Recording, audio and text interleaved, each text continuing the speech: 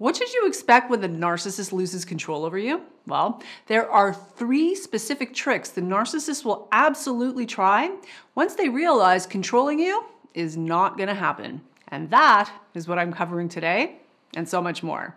You ready? Let's do it. Hey friends, welcome to my channel. If it's your first time here, my name is Tamie M. Joyce. I'm the founder of Tamie M Coaching, and I run a powerful 8-week transformational coaching program called the Freedom Class, specific to healing and recovery from codependency and narcissistic abuse. If that's of interest to you, be sure to stick around till the end of the video, and I'll tell you how you can learn more about my programs. So let's talk about what to expect when the narcissist loses control over you. To begin with, the very first thing you'll notice is the narcissist is going to play dumb. Once they realize they can't have their way with you, you may actually be onto them. It's quite possible you figured them out. You've seen behind the mask, and you're not so easily duped. The very first thing that will happen is they'll play dumb. They'll act like they have no ever-loving idea what they've done to upset you, or what exactly it is that has caused you any discomfort. They'll pretend that they can't for the life of them understand why you would question their sincerity and their motives. The reality of the situation, or the very real impact their disturbing attitude, behavior, and choices have had on you, completely escapes them, according to them.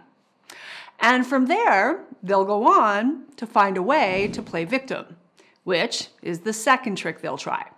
The moment the narcissist realizes that they no longer have control over you or your perception of them, your perception of reality, in other words, you're no longer buying what they're selling, suddenly they'll be the one who has been wronged by you. No matter how poorly they themselves have behaved, they'll claim to be completely innocent and, of course, misunderstood. When it's clear that you see them as they really are, as opposed to the false persona they work so hard to promote themselves as being, and it'll often sound something like this. No, that's not what I said. No, that's not what I did. That's not what happened. I have no idea why you're so upset. You've misunderstood. And of course, you're just too sensitive. You've got it all wrong. You've got them all wrong. In the hopes of appealing to your empathetic and compassionate nature and generating sympathy from you, as well as others, the narcissist will twist, spin, and distort the facts according to their very selective memory until you look and sound like the devil incarnate. And as my grandmother used to say, they come up smelling like roses, pure as the driven snow. Ever so innocent and blameless. No matter what they've done to you, you'll be painted as the absolute villain to their victim all day long, to anyone who will listen. True story. And the third trick that the narcissist will try once they are forced to come to terms with the fact that controlling you is simply not going to fly, is they'll attempt to control and manipulate others' perception of you. When the narcissist can no longer control you, they'll work overtime to control how others see you, what they think of you, and how they feel about you. This, of course, will be done covertly behind your back, narcissists being the toxic little cowards that they are. But make no mistake, they will go out of their way to poison the hearts and minds of others towards you, including children, adolescents, and young adults. Anyone they have any influence over. In fact, truth be told, they've probably already been working overtime to create loyalty conflicts with those they can easily influence.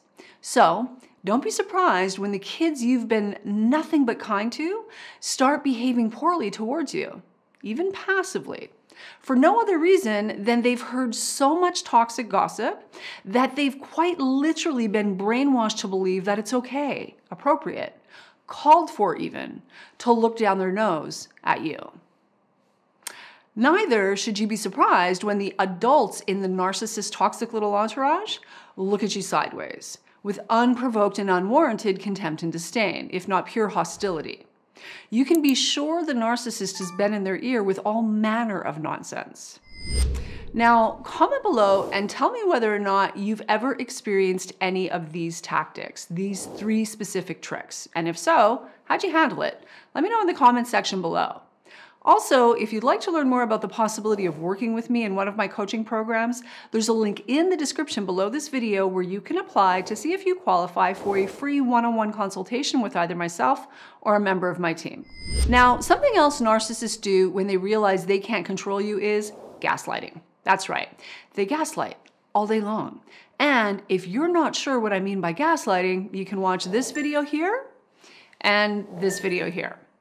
But suffice to say, gaslighting is how the narcissist works to cause you to doubt yourself, your feelings, your experience, as well as your perception of reality. It's a form of emotional and psychological abuse, and it only works if you let it. When the narcissist realizes they can no longer control you or your perception of them, and playing dumb and casting themselves as the victim hasn't had the desired effect, they're going to double down on their efforts by attempting to gaslight. And it'll sound like this. No, I never said that. We never agreed to that. That's not what happened. And of course, you've misunderstood. Again, fundamental message being, you're the issue, always and forever. And they, as I said, are pure as the driven snow. And you'll know in your gut that you're being gaslit. You'll feel it literally in your body, not only because you're not an idiot and you know what you live, you know what you heard, you know exactly what they did and what they did not do, what they said and did not say. Something else you're going to notice when the narcissist realizes they can't control you is what I call confession through projection. That's right. In spite of the insanity of their own behavior and their toxic and abusive ways, you'll become the big bad villain to their victim, no matter how much they have to lie and deny to make it so. Suddenly, you're the fake, the fraud, the bully, the narcissist, the liar, the manipulator, the cheat. Another thing you'll see when the narcissist realizes they aren't going to be able to manipulate you, dominate you, or control you is absolute rageful retaliation. That's right. Once the narcissist knows they have zero control over you, your perception of reality, not least, like I said, your perception of them. In other words, you can't be fooled anymore, if at all. They are going to go for maximum damage. And be forewarned, they will create as much chaos as possible. They'll cause as much pain, drama, trauma, and devastation as they possibly can on their way out. After all, it's all they have in terms of power. Given that they are fundamentally powerless over you and now they know it. So they're going to lash out in whatever way they think they can get away with. Narcissists rarely exit a relationship, any relationship, quietly, especially if they're not the ones closing the door on the relationship. And based on both personal and professional experience, I can tell you that the reason for this is, in their mind, by taking it to the next level, they now get to blame you for the dramatic fallout and how badly things ended. They'll be sure to turn up the volume to maximum intensity, spewing all manner of abuse and insanity, and then tell, again, anyone who will listen just how terrible you are. After all, you have a lot of nerve seeing them for who they actually are. You have a lot of nerve seeing their behavior for what it actually is. How dare you? Don't you know who the narcissist thinks they are? The nerve of you for having healthy and reasonable standards, limits, and boundaries. The nerve of you for not being willing to stand still in a toxic environment with toxic people, pretending all manner of manipulation, dysfunction, and abuse isn't taking place. Now, finally, once the narcissist is left with no choice but to surrender to the reality that they are not only fully and completely powerless over you, they have zero control or dominion over you, they will be forced to move on to another target. If you stand your ground, in the face of all of their manipulation and deception, refusing to be swayed by the nonsense, if you remain unmoved in your position, eventually the narcissist will be left with no choice but to move on to another unsuspecting target. They'll have to find someone who is easier to manipulate, dominate, dupe, deceive, and exploit as a source of narcissistic supply.